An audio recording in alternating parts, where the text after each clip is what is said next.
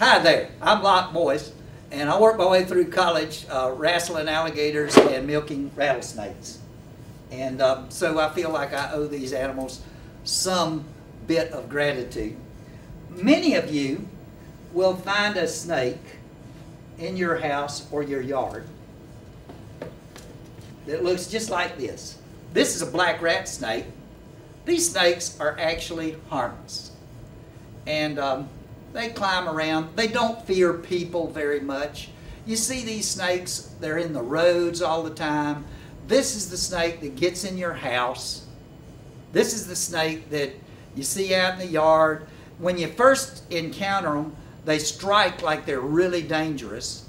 But they got little tiny teeth, and getting bit by one of these things is about like scratching your hand with a rose bush. And they really don't hurt you a bit. And you see that tongue, a lot of people are afraid of the tongue. The tongue is absolutely non-poisonous, it's harmless. All snakes use their tongue like that. That tongue is forked to give it more surface area. And it picks up the same particles on that tongue that you breathe into your nose, and it rubs them against an organ on the roof of the snake's mouth called the Jacobson's organ, which is their sense of smell. And what black rat snakes do for us is they eat mice and rats. And they will eat a lot of mice and rats. So if you got problems at your house with mice and rats that you don't want, instead of putting out decon, which might poison your dog, or getting a cat, which cats become lazy and reluctant to hunt mice anyway, I've found, put a few black rat snakes in the house. And they'll do the job for you. And they won't bother you, they just kind of lay around. Occasionally you see them moving through the yard. But most of our snakes, over 90% of them are harmless. So much for the non-poisonous snakes. We do have two poisonous snakes in this area of Virginia. The copperhead snake and the timber canebrake rattlesnake cross. Now, I don't have a copperhead with me, but they are kind of a caramel colored snake with sort of lighter brown or darker brown hourglasses laid across their back. They're real thick snakes. You usually find them around rock piles, usually away from water. We do not have any poisonous water snakes anywhere around here. So those big old brown snakes that you see striking at people at our big lakes around here, those are all common water snakes. They're bluffers. They put on a big show, but they won't hurt you. This thing will really hurt you. This is one of those rattlesnakes, and you can hear that rattle.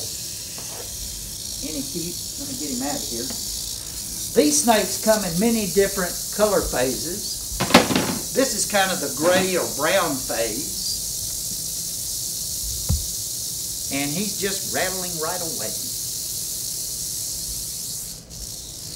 Now, they're basically a very good mouse trap. They lie somewhere and they have heat-sensitive pits on their nose, which helps them detect warm-blooded animals even in total darkness. They see an infrared picture just like Predator in the movie. So they lie there, and when the little mouse comes by, they strike it and bite it, and then the little mouse gets sick, drops dead, and the snake follows it and then eats it when it's fresh killed. So it doesn't have to wait for something to die to eat it. And on the other hand, when you don't have arms and legs, it's kind of tough to kill something. However, we're large, warm-blooded animals, and we tend to intimidate these things. So what they do is they will defend themselves against us. But you can see this snake's more interested in running away than he is fighting. Well, yeah, there you go. Now when snakes strike, they strike at a speed of 8 feet per second, which is about as fast as a man can move his hand or his foot.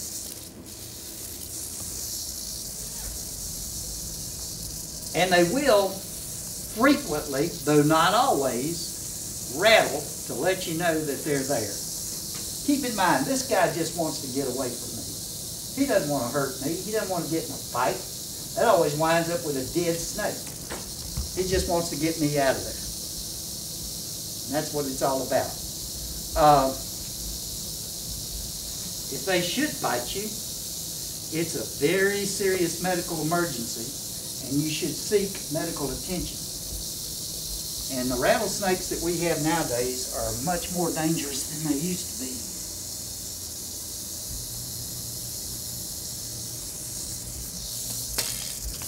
Okay.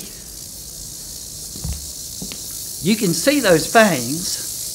They're very long and they're very sharp. These are the original hypodermic needles. And they're covered with a little bit of tissue there, but I'm going to try and tease that away so you can see that fang. Look at that fang sticking out there. And on the fang is a drop of venom that's coming out of this snake's venom gland, which is located right below his eye. So the venom is a modified form of saliva that you can actually drink, or you can rub it into a cut on your hand. The only way that you can get a dangerous dose of the venom from our local rattlesnakes is if they actually bite you. And you can see their mouth. Snakes can swallow something 9 times as big around as their neck. And that's because the lower jaw is not joined in the middle by anything except tendons, and the lower jaw connects to the lower jaw with elastic ligaments that allow it to move very easily. So this is called milking the snake. And there you can see a drop of venom on the end of a rattlesnake's fang.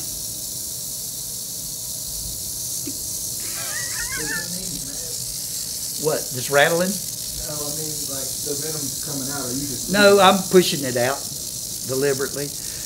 The rattling means he's nervous. And the rattles are just segments of skin. They get a new rattle. Every time they shed their skin, they can shed 4 to 5 times a year, depending on how much they get to eat. And this is a nice sized snake, about ready to start breeding. So I'm going to put her back in the box, and we're going to turn her loose, and she'll be a happy camper.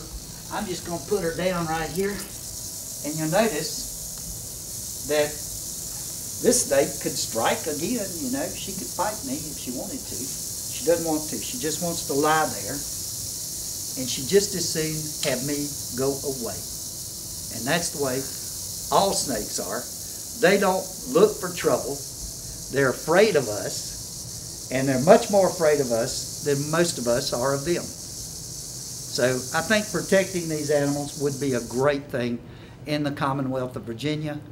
And I understand there is some talk about legislation to do that for at least some of these species. And I would encourage people in Virginia to do that and be a little open-minded about it. As you can see, we're all standing here next to this rattlesnake. It's just soon we all go away. If we go away, it'll go away. Well, thank you very much.